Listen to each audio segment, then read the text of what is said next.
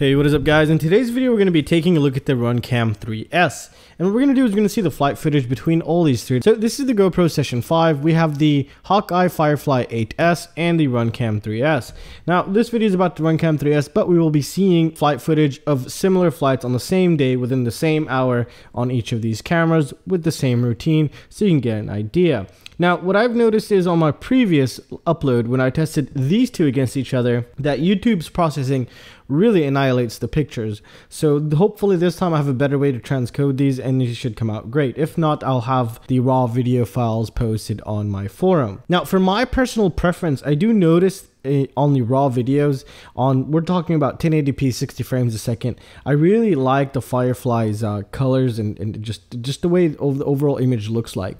However, what I've noticed is the Firefly and the Runcam are susceptible to jelloing, unlike the GoPro. But again, in these two I had to print PLA mounts, which means that it's very hard plastic, as you can tell here. And this one I had a TPU mount. So I'm redesigning a TPU mount for this one and a TPU mount for this one on the same quadcopter for another flight. And I'm also building a camera drone with a gimbal to test these out, how good these will be in the upcoming videos. But currently we're talking about FPV related flight footage here. Now for quadcopter, I used the Quadcopter Kopis 2, and it was just, that's my main quad to test things on of this nature, which I'm really enjoying, and I'm really loving that quadcopter. So let's talk about some of the specs here. Now the Runcam here does have an application you can connect to, and it does have Wi-Fi built in.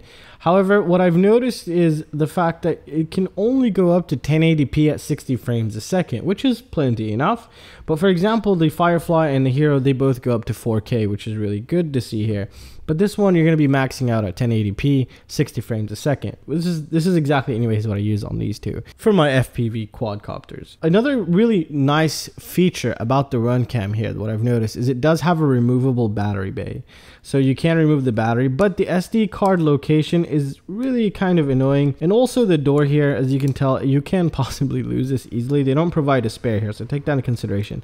So you can easily remove the battery and replace it if you wanted to.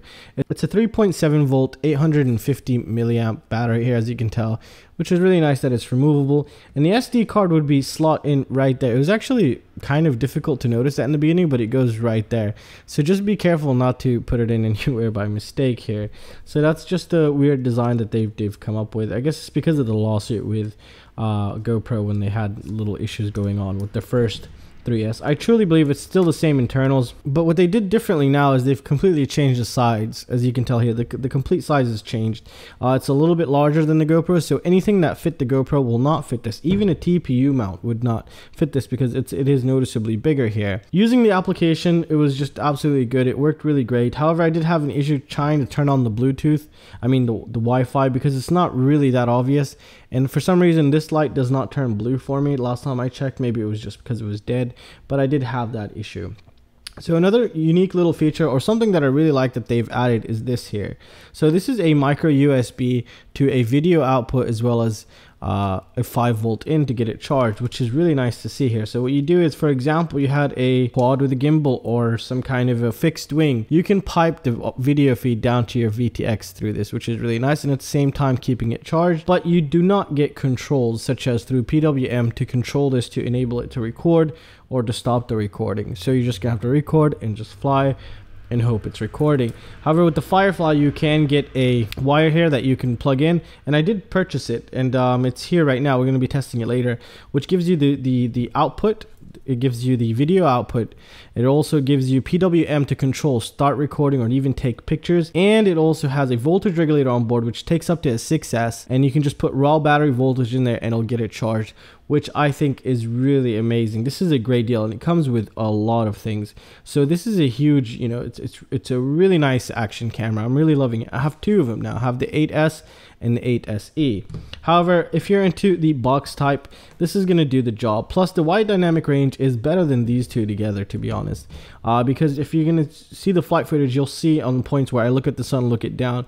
With this one, you think I'm just stupid, I don't know what the hell I'm doing, but with these you could kind of see, okay, he's testing the sunlight. But here it was just really nice. The dynamic range on this was absolutely beautiful, and it was just really good. But the overall quality feels a bit washed out on this one. On this one, it feels more vivid, and this one is just right there in the middle. And like I mentioned, these two are really prone to jelloing. It's not that bad, but then again, I can't really just answer that just yet because I did use PLA mounts, and I'm currently printing the TPU mounts for this. I've designed a TPU mount for a Holybro Kopis. For this one, if you wanted to get the prototype before it goes up on Thingiverse, it is on my forum in the 3D printing section.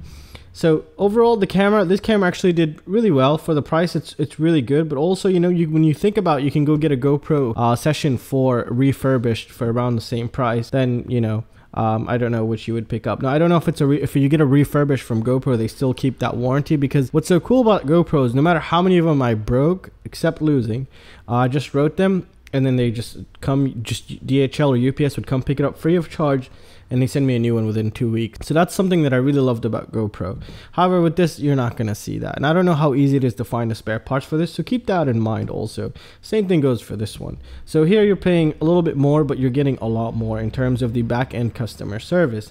But this is still a good overall cheap solution. And yeah, it should be pretty good. I'll be using it in the upcoming videos, and we'll see how well this goes. And well, that's concluded for my review of the Runcam 3S. And now I'm gonna leave you guys with the flight footage, and I really hope you guys enjoyed it. I'll see you in the next one. Peace out.